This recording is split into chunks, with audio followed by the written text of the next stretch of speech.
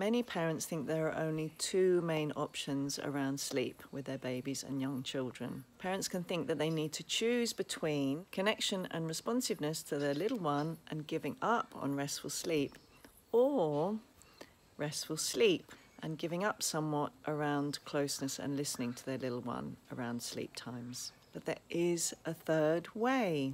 Instead of needing to choose between sleep or connection and attunement, aware parenting shows us that we can have restful sleep and secure attachment. When we understand the three things that babies and children need for restful sleep, and we understand and cooperate with their natural relaxation mechanisms, we don't need to experience years of broken nights and really early mornings, nor do we need to sacrifice closeness and responsiveness to our little ones around sleep. I love that there are ways for everyone to get their needs met around sleep.